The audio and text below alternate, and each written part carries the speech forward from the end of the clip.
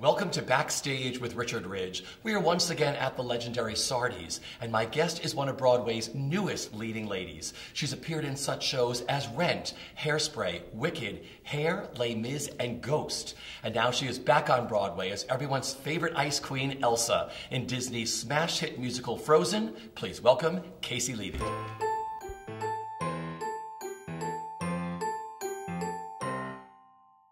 We are sitting here at Sardi's. Your theater is right next door to St. James, where you are so sensational in Frozen, I have to tell you. I think I told you that opening night. You know, the last time we spoke was opening night. What was that whole day like for you? Opening was crazy. Opening night is always crazy. Yeah. And exciting and nerve-wracking and just so much emotion because you've sort of arrived at the night that is the celebration. Yeah. And the critics have come and gone and your family's out there and everyone's got their cute outfits. And so it's a lot of feelings. And this one in particular was just so massive. I mean, our show is so loved and our Frozen itself is so loved that there was a lot of, hype and expectation, but that night I think mostly just felt like a celebration because we had kind of gotten over the major hurdles. Sure. And it was sort of just for us and for the community to celebrate, and it was a blast. I got to wear a really pretty dress. Gorgeous dress that night. Thank you. Yeah, Zach Posen lent me something totally beautiful that I never wanted to take off. And so, I just felt really special and happy, and it was nice to be able to do the show for my parents and my family out there, and then actually see them at the party. I managed to do that. Sometimes you don't ever see anybody at the party. So it was such a fantastic party, and I got to really spend time with them, which was great. What a way to return to Broadway. I mean, you're playing Elsa. Yeah, it's nuts. Yeah. It's pretty great. I mean, this is my first Broadway show in 2 years, I want to say, because I have my son. And I was pregnant with him while I was doing a show off Broadway at the Public Theater. Which one? That was First Daughter Suite. So, and actually I remember I was passed out in that piece. It was a very dark piece about the Reagans, and I was I had this sort of seizure moment. I passed out, and that was the moment that Isaiah kicked for the first time. Oh wow! It was when I was on stage and just had a single tear. So now to have my next moment on stage be when he's 2 years old. It's just such so much life has happened. Sure. To me. Yes. And so it's been really cool to get back on stage and such a massive show and be back on Broadway as a mom and as sort of a new person, really. What's it like living in this incredible world that Disney has created? No one puts a show on like Disney. Yeah, they are wonderful. Yeah. I don't know what I expected. I think I thought that it would feel kind of corporate to work for Disney. I think that's what most people think. And I've come to realize it's not that at all. Tom Schumacher and Ann Court, who run Disney Theatricals, are there with us every single day. They were there through tech, through Denver. They moved to Denver. They moved their families out there. And they text us and they call us, and they're just such a available team of producers in a way that I've actually never had before. And so that sort of trickles down, and everybody is just very not precious. Michael Grandage was similarly accessible to us, and just to have such a connection with him as my director, I trusted him so much. And so this whole process of working for Disney and doing this huge Elsa in Frozen has also felt pretty much like an art house piece in a lot of ways for me as an actor, and that has been so unexpected to do something so well known, so loved, with a lot of pressure around it, and also feel really creatively satisfied and supported. That has been amazing.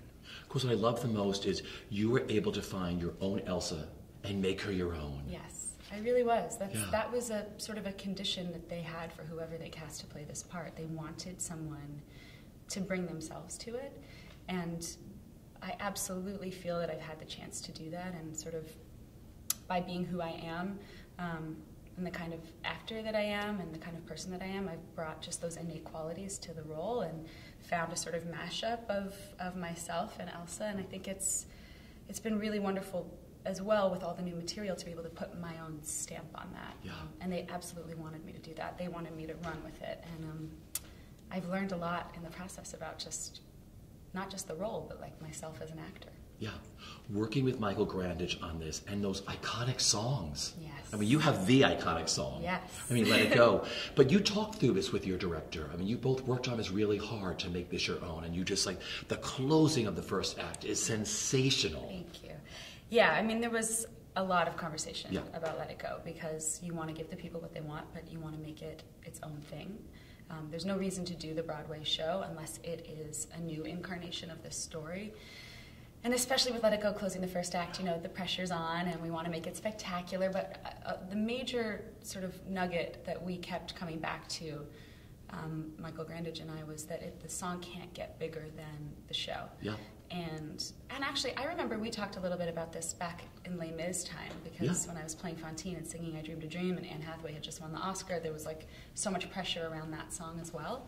And it's a similar type of thing where you want to recognize and acknowledge that you are the person that gets to sing this incredible piece of music that people love and know so well, but you also have an honor and a duty to make it authentic and keep it in the story. And so we did a lot of work on just the lyrics and beat by beat and how much is too much around me scenically and how much is not enough, and sort of treading that line and figuring out that balancing act. And it's changed quite a lot. In Denver we had sort of one version of Let It Go visually that we tweaked pretty much we almost changed everything about Let It Go for Broadway, just like bumped it up even more. But it all came from the story of the song and from this girl experiencing what she's experiencing in that moment. So I think that's why it's so impactful in the show, and I think that's why people happily love it so much every night, because it's supported by the story. It's not like a karaoke fest, you know?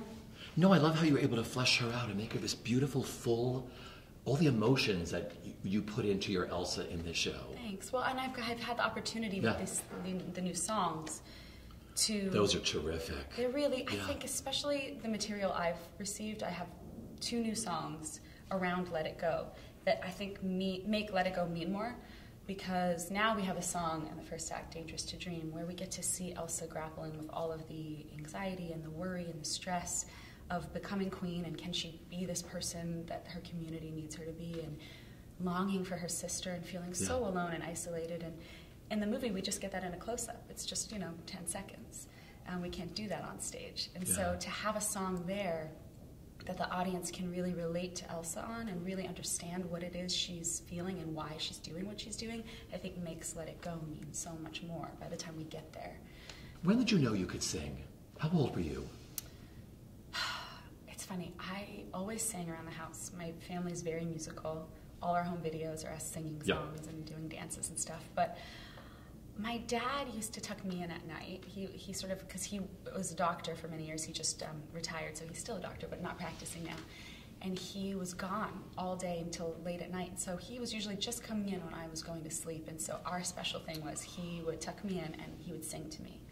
And we would harmonize.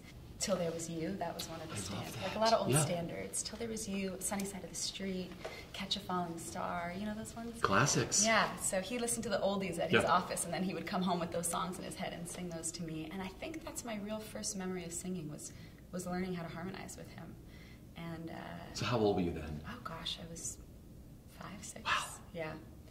Yeah, and he's also, my mother played piano for many, many years and sort of was forced to do it as a child and is an excellent pianist. And then my father literally couldn't tell you what key is what, but he can sit down and play anything. It's sort of like savanti. So the music was just part of our lives, and I think I always sang after that. And I was a little bit shy about it. Like I would sometimes sing myself to sleep, but I would be like shy if my mom was walking by in the hallway and heard me. She'd be like, "Caissie, go to sleep." And I'd be like, "Oh God." But yeah, music has just been the constant throughout my life. And now you star on Broadway. Yeah, it's pretty great. So when your love for the theater, were you like 8 years old, and how did Free to Be You and Me sort of play into this? So my brothers, I have 2 older brothers, Josh and Roby, and they were in the theater and also like playing sports and doing lots of other things, but I just wanted to be like them. So I wanted to do all the things they did. I was like, hey, wait for me. And so I got into theater as well because I was singing all the time. Yeah. And there was a community theater production of Free to Be You and Me. And I got cast as the little girl who's bossy, who says, ladies first, which was good casting at that age. I was a little bit bossy. And I don't know, I got on stage in front of people. And and something sort of switched for me. And I remember rehearsing the lines with my mom and being really nervous, but as soon as I got on stage, I didn't have any of those nerves. I was just sort of free, for lack of a better word. And I never sort of looked back after that. It was like, when's the next time I can do something like that? You came to New York and auditioned for AMDA on a whim, right? Yeah, I was going to go study Shakespeare in Canada. I'm from just outside Toronto, as you know, and I sang in bands a lot in high school, and then I did plays, and so I just assumed I was going to be a serious actor. None of those musicals for me. And I would go study Shakespeare, and so that's what I auditioned for, and I was set to go. But a teacher in the music program at my high school who had heard me sing from time to time said, you know, there's this school, and they travel around and they do these auditions, and it's in New York, and I know you love New York and Broadway. And I thought, oh, well, I guess I should go to that audition. And I went, and when I got in, I called my brother, Roby, who's always been a basketball player, and he was like, dude, you got into the NBA. You have to go. And I was like, right, New York is like the NBA, and especially to me, Hamilton, Ontario, Canada is like a small, you know, it's actually quite a big city now, but when I was growing up, it felt much smaller, and I thought, okay, I guess I'm going to move to New York and give this a go and see what happens. But you booked shows right away. The first big show you booked was Rent, right? Yes, the tour? yes. Maureen? Mm-hmm, yeah. And that sort of changed your life with the people you got to meet, right? Yeah, it did, because I was, you know, I knew like 4 musicals when I showed up for drama school to study musical theater. I knew Rent, I knew Les Mis, I knew what the Phantom of the Opera was, but I knew that wasn't my voice type, so I didn't really know the music. Gosh, what else? I had heard of Cats because I saw it when I was 8, didn't get it at all, but was like super into it. So... You didn't want to be a cat. Yeah, well, I wasn't a dancer. I was like a mover, a solid mover. So I was like, I'm not doing all of that insanity, but it's cool, and like glad I saw it. So, but yeah, and so when I showed up to school, I was learning about all these obscure musicals and stuff from the 40s and 50s, but really I was like singing Rent in the mirror at home, and then for that to be my first job was really insane. So they were auditioning for the Non-Equity Tour, and I was very ambitious and very tenacious with my auditioning, so I would go and line up every day at 6 a.m. and wait to sing 16 bars, and that's how I booked that job, is I think about 6 months of me going to open calls, trying to just get in front of anybody who would see me, because I knew that you just had to put yourself out there, and I think also being foreign and not having, having my time in the States be on a clock made me really be like, okay, now or never. Like, there's no waiting around. There's no Joe jobs. Like, my job is to get on stage. And so I sort of willed that into existence. And then I was on tour as Maureen when I was 21, on a bus and truck tour. I had a suitcase and a cell phone bill, and that was it. And life was so cool. It was, we were playing one-nighters all over the place, and eating lunch at Subway every day because that was what was on the side of the highway, and it couldn't have been better. It was amazing. While you were playing Penny on Broadway in Hairspray, you started dating someone, didn't you? Yes, I did. I started dating my husband. Okay. Tell everybody who your husband is. Yeah, I know. Who was I dating then? Yeah, I was like, oh my gosh. Who was I dating? So my husband's David Reeser. We've been together a very long time, 11 years almost. And he was doing Good Vibrations. Yes, he was doing Good Vibrations on Broadway, and I was doing Hairspray in Toronto, the original company there. Got it. So our paths didn't really cross. And then the Toronto company of Hairspray closed, and I went on the tour. And the girl playing Amber, her name's Worth Williams, she was like, I have a perfect boy for you that you need to meet. And I was like, oh, okay, I don't know. We're on the road. I was on that tour for 18 months, a very long time. And she was like, well, when you get off tour, I'm gonna set you up with him.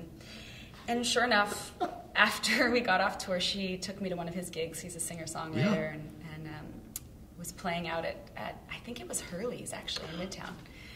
And I heard him play, and I was like, okay, I have to meet this boy. Because, boys and guitars and singing, it's a weakness. And yeah, we just hit it off, and then we broke up and got back together, and broke up and got back together. You know what you do when you're 25. And then, but I did realize pretty early on, like, oh, this is the person. But he was the one? Yeah, I knew by the third date that I was going to marry him. Now jump ahead. happily married. You have a beautiful son. Yeah, thanks. 2? No. Oh, yes, Yeah, he's 2. I was like, I don't have 2 sons. Yes. Not yet. 1 son, he's 2 years old, yes. Isaiah. Isaiah. So has the musical DNA in both of your families, both of your sons, Oh, yeah. rubbed off on him? This is a musical kid. Yeah, okay. Yes, he came out singing, basically. He was premature. We had a very complicated pregnancy, and his stomach wasn't fully developed, and he was in the hospital for about a month.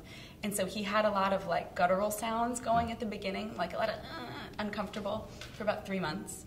And that segued into him just never not speaking or singing. So he's singing all the songs these days. He's in a run around the room clapping mode. He really likes If You're Happy and You Know It.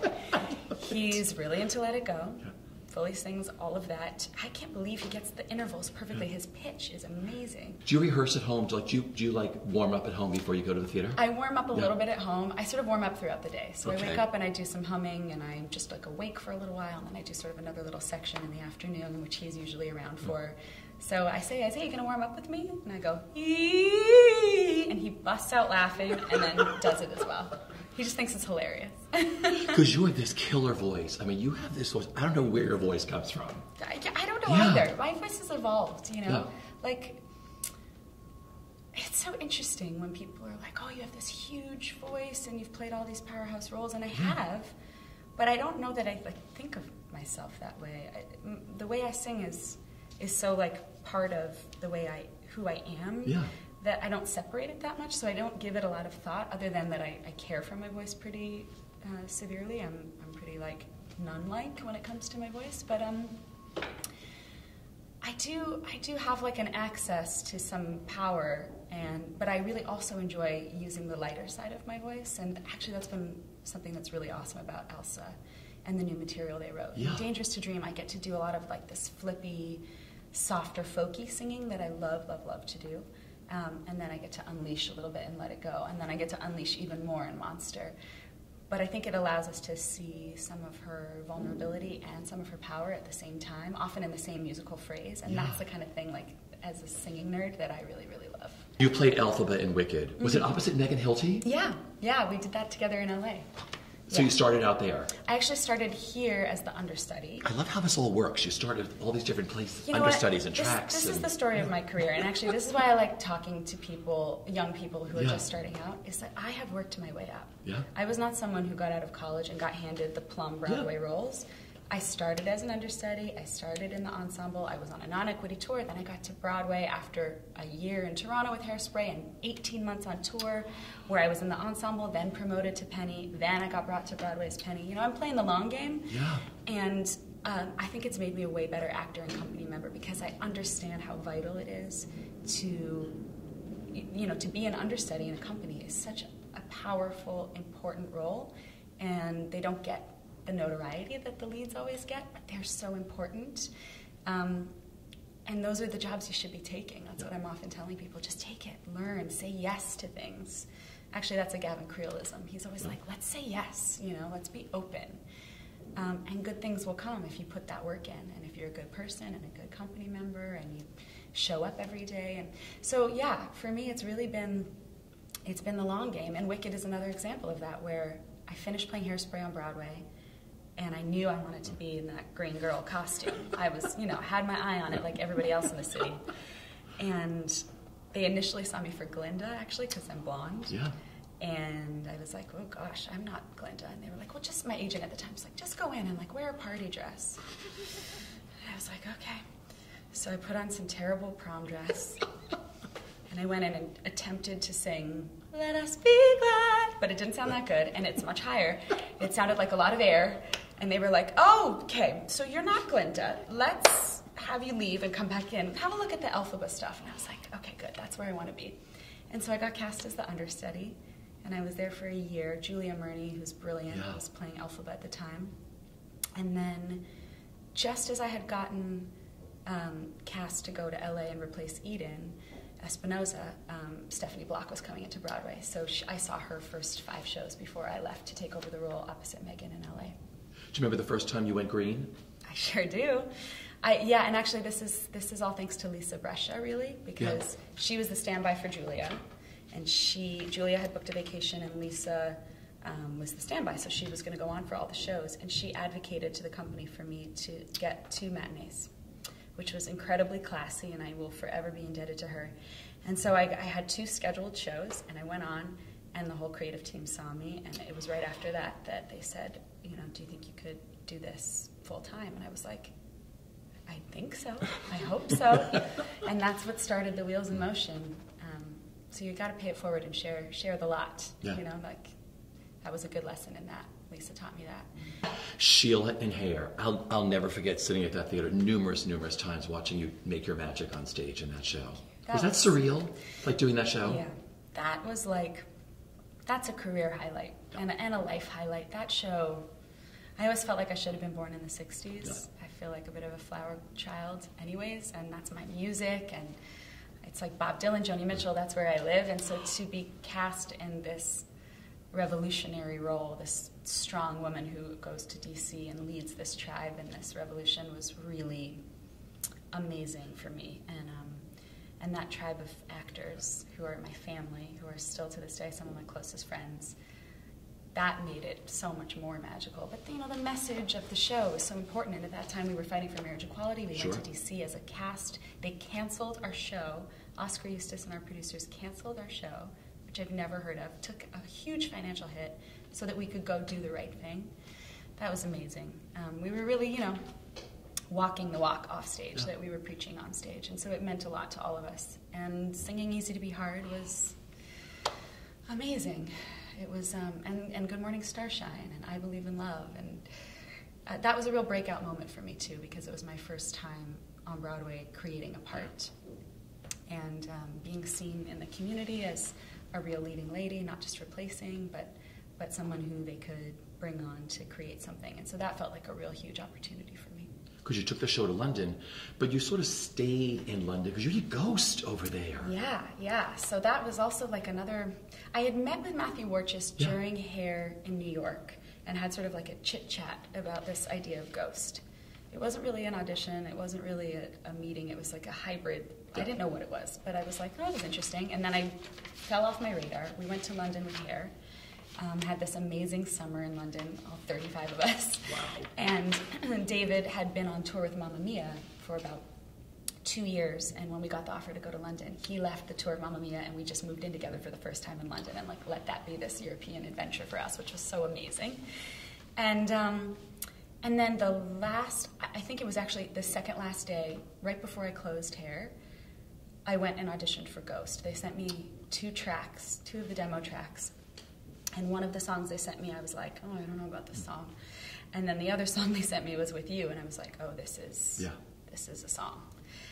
And I was like, I gotta go sing for this, even though I was about to go on a 6-week backpacking adventure with David, and my head was elsewhere. I was like, the last thing I want to do is audition right now, but you know, you have to say yes to the opportunities. And so I went in, and I had this killer audition. I sang the crap out of this music that I was like, wow, Dave Stewart and Glenn Ballard wrote some real rock tunes. And I had so much fun. And then I went on this crazy trip to Morocco and the south of France and Croatia and Greece with David. And then I got a call while we were in Greece saying, so you got the part, can you come back and read with a couple Sam options? And you're moving back to London. That's like the best phone call on a trip, right? Yeah, it was the best, except we had just gotten engaged. And I was like, I'm in Santorini. I have a ring on my finger. My parents are here. Our parents came out and joined us in Greece. And I was like, and I got to go back and read with people. But also like, yeah, I want to go like do a brand new show written by rock stars in the West End. Okay. What kind of prep do you do at the theater when you get there? So I'm someone that needs some quiet time. Yeah. And, you know, every actor is different with their sort of pre-show rituals, but I like to check in with everybody. I like to see my friends, visit people's dressing rooms, have them come to mine. But about an hour before the show, at 7 o'clock, my door is closed. I have some chill music on. The lighting is just so, keeping it low, keeping it cute. And I have some time to myself to think about the show, to warm up my voice, get in the shower, do some steaming. Yeah. And like I said, I like to warm up in pockets because I find that keeps me warm throughout the day rather than just like blasting it out pre-show. And I find that like makes me feel the most grounded before I go on stage, because also it's such a big ask, this role. Yeah. You know, it's funny, some of my friends have come to the show and said, well, it seems really well paced out, because you're on stage singing a huge number and then you're off for a minute and then you're on again and then you're off. And they're not wrong, but my costumes are so intense that they're so heavy. And they require a lot of finagling because I'm moving mic packs around them. You know, the mics interfere with the beating, and so we've got to wear them on my legs and then in my head and then the back of my bra and then on the outside of the costume, the inside. So I'm often, when I'm off stage, I'm not sitting and chilling. Yeah. I'm doing all my backstage choreography, and it's a lot. So it's nice to have those breaks to recalibrate a little bit and like think about, okay, where's Elsa at, what's happening? But it is once the show starts, it's like a runaway train. If you could sum up the best part of the experience, like I said, this is such a challenging role for you, the emotions you go through in this. If you could sum up the best part of the experience of doing Frozen and being a part of this incredible world, what is it for you? I think in addition to the people I've met and worked with who have been totally dreamy on stage and off, the main thing for me that I've taken away is how wonderful it's been to play such a fantastically written role, and a role that I can really flex my muscles in, that I can show all the sides of myself. There's even a little bit of humor there, a brief moment when I get to play my scenes with Patty where we get to be joyful and laugh, and I get to have a few jokes and we get to see Elsa's dry humor. I even get a little bit of that, and then I get the vulnerability and the strength and the wisdom and the grace, and I get to show these colors that I don't think I've ever gotten to show that much in any one role. And so I feel like it's been a really awesome showcase for me, and I feel like people are seeing what I can do, and I'm very grateful for that, because I've been in this business a long time and doing Broadway shows for a decade, and I really feel like I've paid my dues, and now I've been given this gorgeous role to play, and I will never take that for granted. Yeah. Adina Menzel even gave you the thumbs up. Didn't you She meet her? Sweet, yeah. Talk about a full circle moment. Yeah, I went to see War Paint, and she was there, another show about strong women, and I just couldn't, I couldn't not say, like, hey, what's up? I'm going to play Elsa. And she was so nice about it. Yeah. And actually, what's funny is that night, I think it was like a Thursday, and I went up to her at intermission. I said, hey, sorry to bug you. Because, people were circling and just, gawking at her. So I didn't want to be one of those, but I was. And I said, I just want to let you know I'm going to be playing Elsa. And she said, oh, that's so great. How do you have the night off? And I was like, well, we haven't started yet. And she said, did you say you're playing Elphaba? And I was like, oh, no, I've actually played that already as well, but I'm going to play Elsa. So she was like, oh, okay, I understand. And she was just so sweet and said, that she wishes me all the best. And I said, your voice is in my ear. You were the template. You created the original magic. And she was like, oh, please, I'm just the voice. You're going to be the person playing her, which was awfully kind and unnecessary of her to say, frankly, but it meant a lot to me. I mean, starting out as Maureen. Yeah, I didn't tell her that. I thought she'd think I was a stalker, so I was like, I'm going to leave that one off the list. My final question is, what is the best bit of advice that you've been given that you live by? My mom has given me really good advice always. She's always said, Caissie, there are the same number of hours in every day, and when things seem insurmountable, you have to trust in that the time will pass, it will be okay, and you have to take a breath. She always says, take a breath and exhale. And I've really, as I've gotten older, now that I'm a mom too, and now that I've worked this much in this crazy world of ours on Broadway, it's the thing I come back to the most probably, is a pause. It's like taking a healthy pause, taking a little step back for a minute when things feel crazy, and even when things feel crazy wonderful. Just to check in with yourself and not get too carried away, because it's so easy when you're in the entertainment world for your ego to get totally insane and to take on other people's energies all the time, try to please people all the time, try to be the thing you think they want you to be. And there's just no way of ever achieving that. And when I feel that ego ticking up a little bit, I remember, this is not just about you. This is a community effort. It's why we all got into theater in the first place. It's not a solo endeavor, There are other people there with you to support you, to share this with you. And so if you can just take a breath and appreciate what's going on around you, it'll mean more. And I think that's the number one piece of advice that always comes back. That's beautiful. Like I said, I have followed your career from the very first day you got here in New York. You've always been really kind to me. But I just watch your star rise. Thanks. So well deserved. Like I said, you're so wonderful at what you do. Have the best time across the street. Actually, right next door to us here at the St. James. I'm going to head right there after this.